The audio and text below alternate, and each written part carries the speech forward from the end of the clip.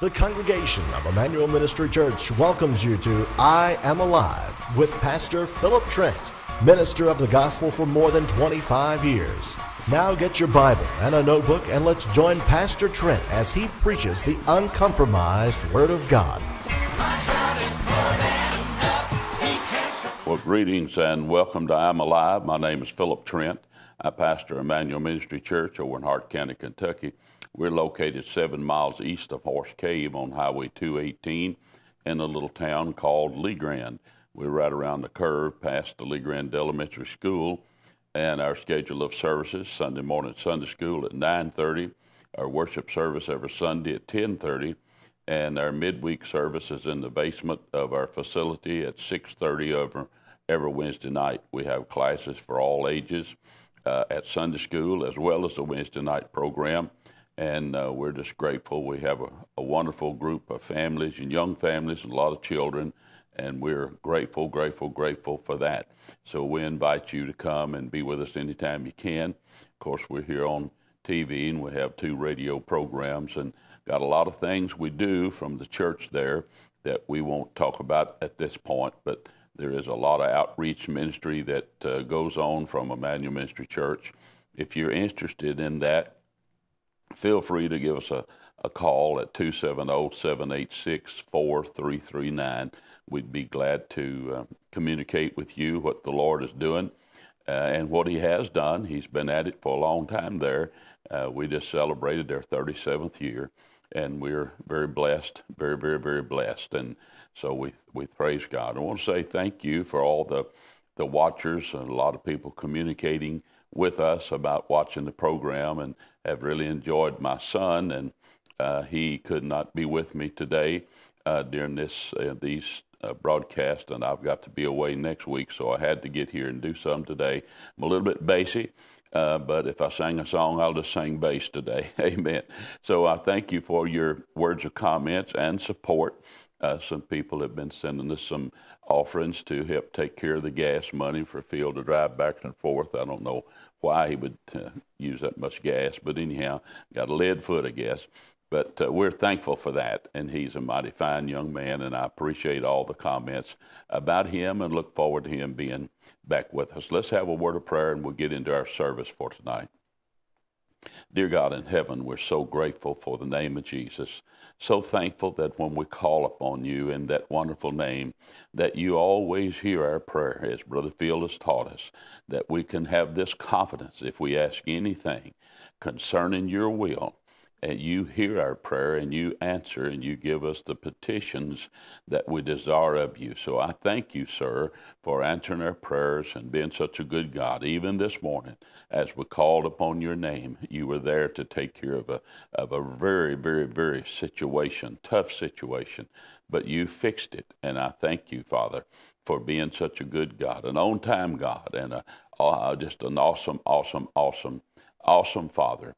Father God, I ask you to give me some words to say tonight at this program that would be beneficial to these listeners, and those that watch, Father, would be edified, would be strengthened, would be lifted up, and burdens would be released, lives would be changed, things would happen for thy glory and for thy honor, and we'd do justice to rightly dividing the word of truth this hour, that we would be about your business. And we ask your blessings upon this TV station and all that they do and everybody that supports it. May your kingdom come and may your will be done in our lives, we pray, in Jesus' name. Amen. If you have your Bible with you, we turn to Romans chapter 1 for our foundational scripture for the I Am Alive broadcast. I'm not ashamed of the gospel of Christ. I agree with Apostle Paul there as he wrote this letter to the church at Rome. In verse 15, he said, "As much as in me, I'm ready to preach the gospel to you that be at Rome, for I'm not ashamed of the gospel of Christ, for it is the power of God unto salvation to everyone that believeth, to the Jew first, and also to the Greek. For in the gospel of Christ, is the righteousness of God revealed." What does that mean? That means that you can't get right with God without Jesus. You need Jesus. He is the way, the truth, and the life. He's the only way to get to God. John 14, Jesus said, let not your heart be troubled. You believe in God, believe also in me. I go to prepare a place for you where I am. You can be also. I am the way, the truth, and the life, and no man comes to the Father but by me. We preach Jesus Christ and Him crucified for the sins of the world. We don't preach Jesus along with a bunch of other stuff. It's Jesus. Our salvation is totally dependent upon the grace of God, which was shed abroad in our hearts by the Holy Ghost.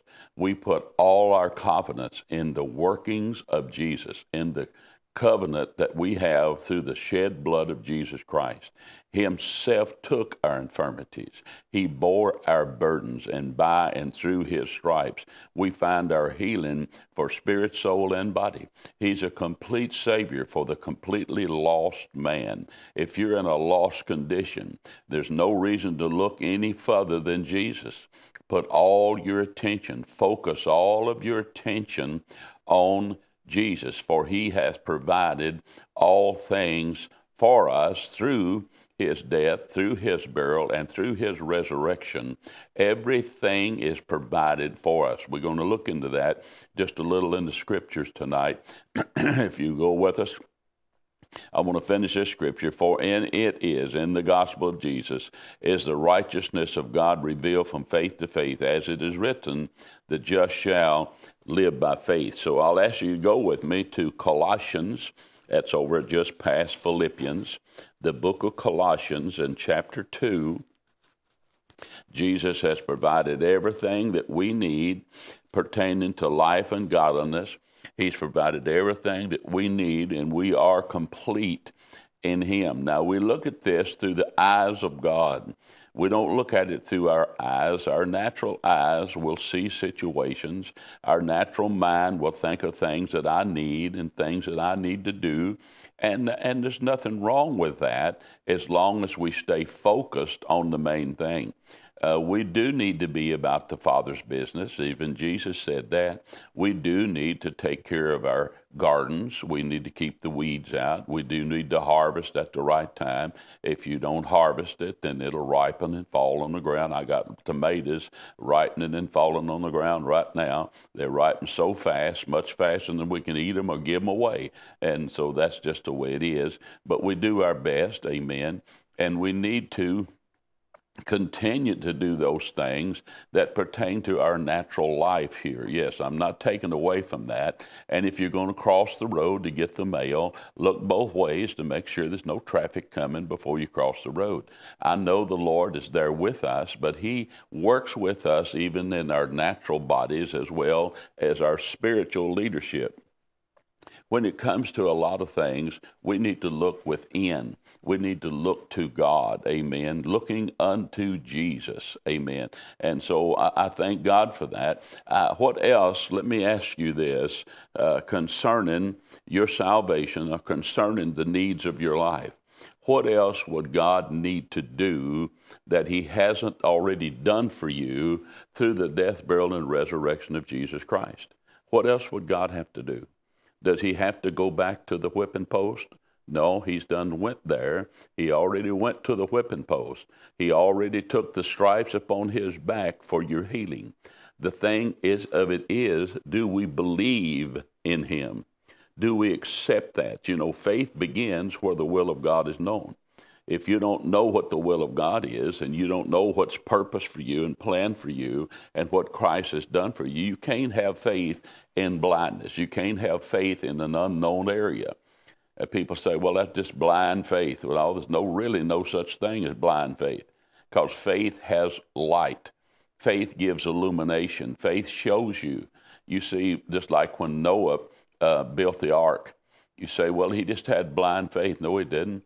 God showed him. He revealed to him. Revelation means you can see something. He saw something in the inside. He saw that it was going to rain 40 days and night, and the earth was going to be covered with water, even when it hadn't even rained before. But God showed him that, so he walked out in faith. I want you to know God will show you things about your life. He will show you things you need to do.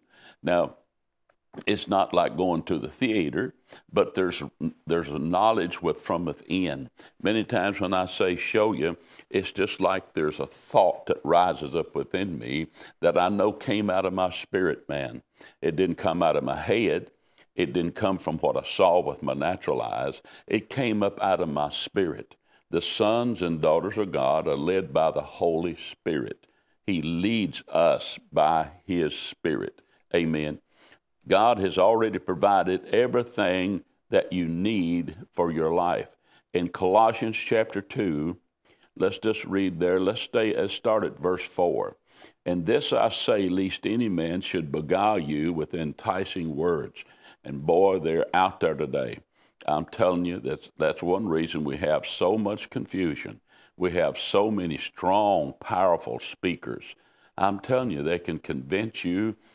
People get on YouTube, they get on these social media channels, they get on the news channels, and we got people that's graduated from the same class at Harvard or same school somewhere, and they have absolutely, totally different ways of looking at things. This mask and this to vaccinate or not to vaccinate is supported and on one side by some of the strongest people that you could ever find, and then it's on the other side, some of the strongest people you'd ever hear speak. Don't do it. Don't take it. Don't do that. I mean, I never seen such confused. Somebody somewhere is wrong, and there's mass deception going on. Don't you think so? I mean, why in the world would our country be so split over this issue at this time? I know we've been deceived in many things, but I think about it, and I'm not standing up for either way. You make the decision for yourself. But why would a company like Pfizer, that makes their living selling you medicine, hoping you'll live to be 100 so they can sell you medicine for the next 75 years, why would they want to inject something into your body that would kill you early, or stop you from reproducing, or do anything to you that would cause harm to you? They're going to aim to sell you medicine. They at least want to keep you alive and sell you medicine for the next 70, 80 years. They got good sense. They've been in business for forever, it seems like, the old line of medicine. So they're not out to destroy you or to inject you with something that would destroy your life. That would be shooting themselves in the foot. But I'm not saying you should take the vaccine. That's left up to you and the Spirit of God within you. But I'm just talking, so we got some things that's being said that don't make sense. Same way about the things of God. God gets accused of all kinds of stuff.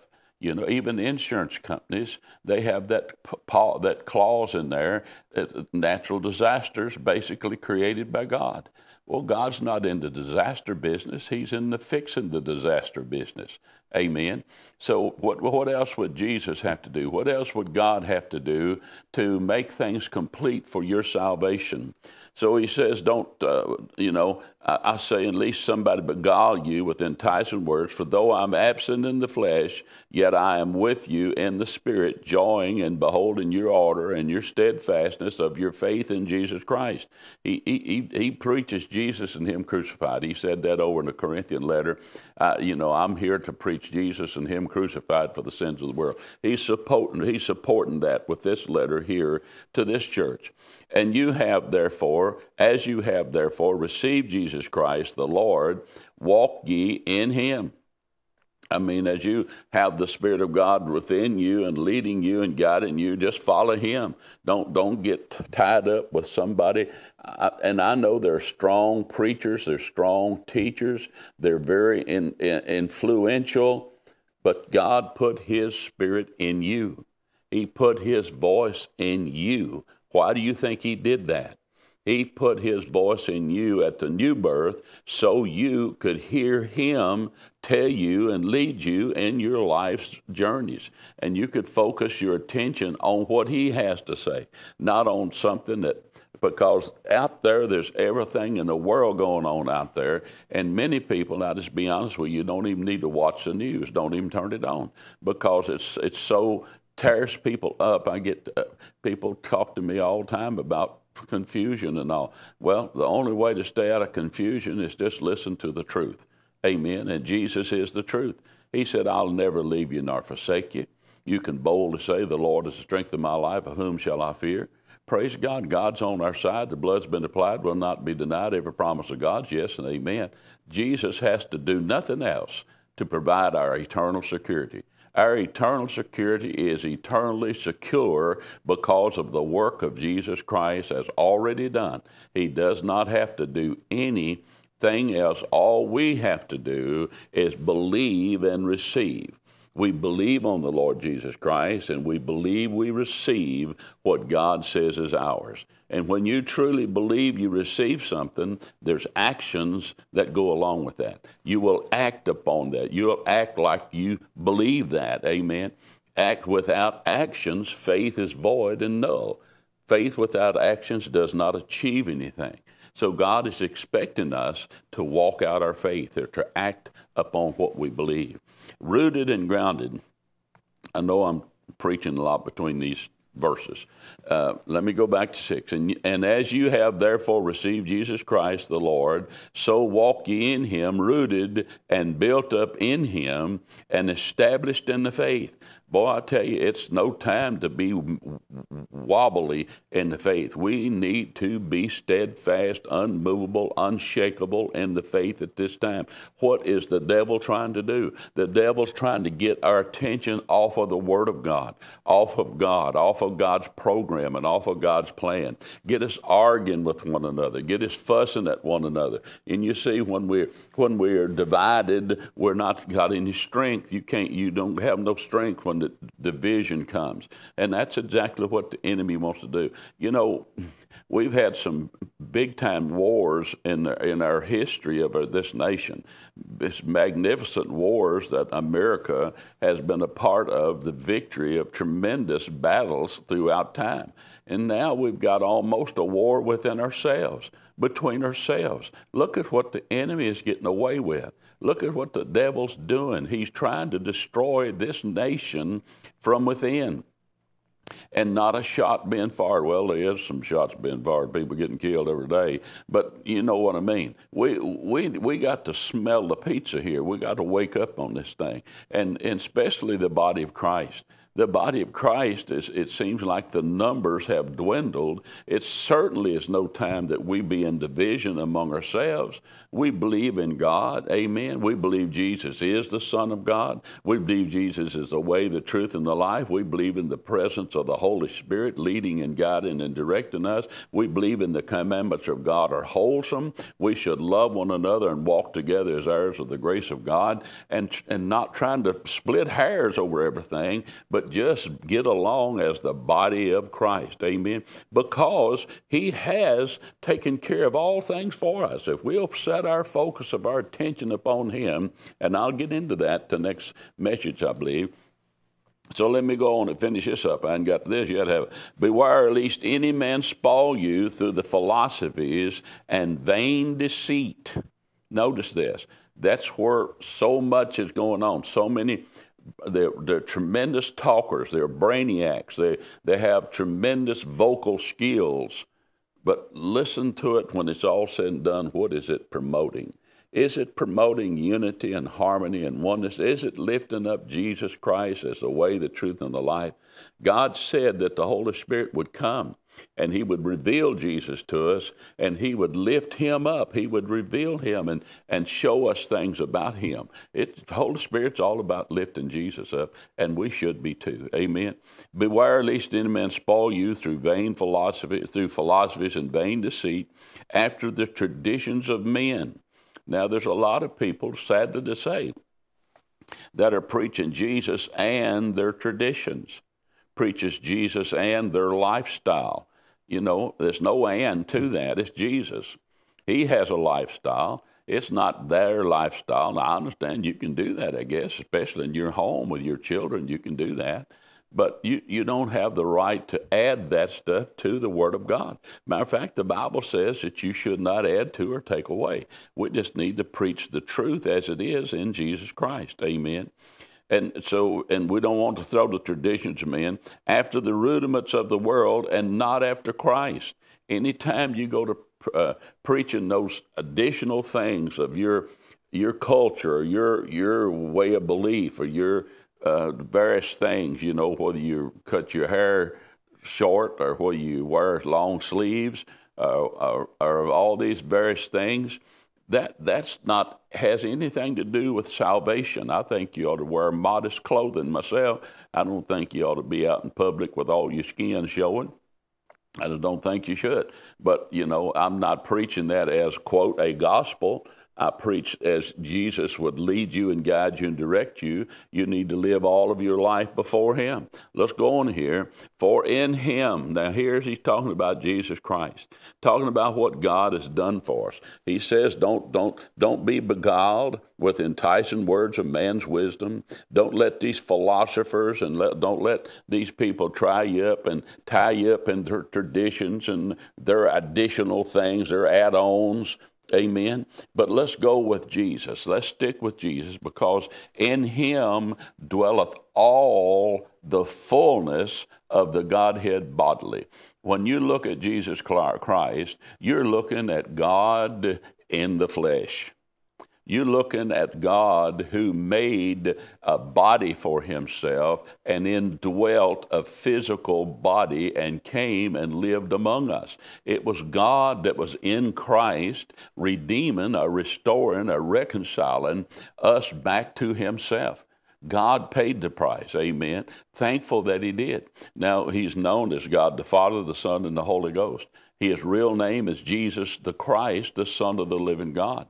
But he was manifested, amen, in the flesh. And he was took up to glory. He's seated now at the interceding for us at the right hand of God the Father. Amen. I'm thankful for the triunity of God, but I know the singularity of the fact that Jesus is God in the flesh. He came and lived and died and suffered for us so we could be complete in him. In him all the fullness of the Godhead dwelleth. And you are complete in him. That's what I asked you from the beginning. What else would Jesus have to do? What else would God have to do to provide this salvation that you need? What else has he got to do? What trick has he got to perform? What T does he have to cross, or I does he have to dot? No, he dotted every I and crossed every T. He fulfilled every jot and tittle. He fulfilled the law to the nth degree. Amen. When you receive Jesus Christ and you follow Jesus Christ, you're fulfilling everything that God has for you to fulfill of the law, because the Holy Spirit will never lead you against the laws and the commandments of God. Jesus Christ fulfilled every commandment. And you will too when you allow the Holy Spirit to lead you and guide you and direct you. Now, we shouldn't go around behind one another pointing our finger at one another. No, let's let people live their life. Now, if they make mistakes, all people in their human flesh has made mistakes. But praise God for repentance. Aren't you thankful that if you make a mistake, if you do wrong, if something comes up and you must trip up on something, that you have an advocate with the Father, Jesus Christ, the righteous? You can call upon his name and get forgiveness for your wrong. I'm so thankful. Again, everything's provided in Jesus Christ. There's not another single thing that has to be done. All things are fulfilled for us in the death, burial, and resurrection of Jesus Christ, and we are complete in him. Now, you think about this. I believe Paul makes this statement in the epistles that he wrote 140 times. He alludes to in him, through him, and by him. He alludes to the fact that all the things that God has done for us in Christ, 140 times. It's mentioned 180 times in the New Testament. It's all about our identifying ourselves in Christ, identifying ourselves in him and through him and by him.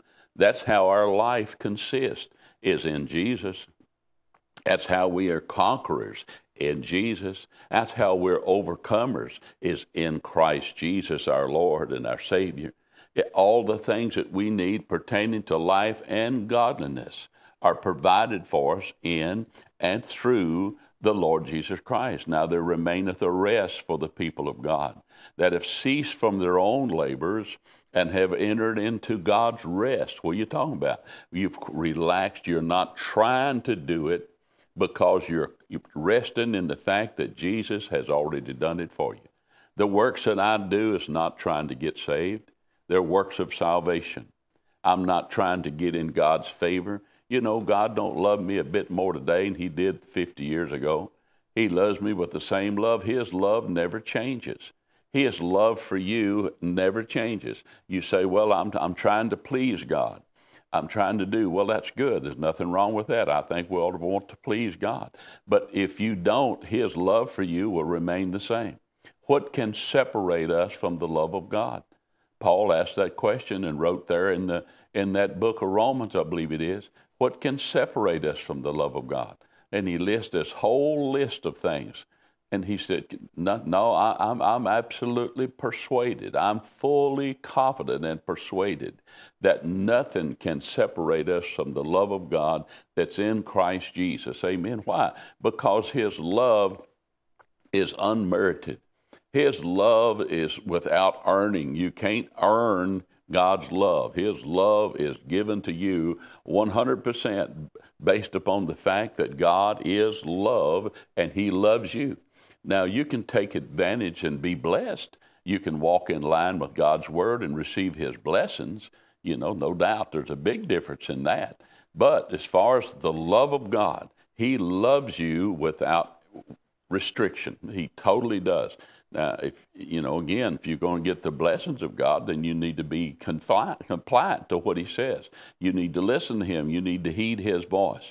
For in him dwelleth all the fullness of the Godhead bodily, and you and I are complete in him, who is the head of all principality and power, by whom also you are circumcised with that circumcision made without hands, in the putting off of the body of the sins of the flesh by the circumcision of Christ, buried with him in baptism, in which also you are risen with him through the faith of the operation of God, who hath raised him from the dead, and you, being dead in your sins and the uncircumcision of your flesh, hath he quickened, made alive together with him, having forgiven you all of your trespasses, blotting out the handwriting of ordinances that was against us, which were contrary to us, and took it out of the way, nailing it to his cross.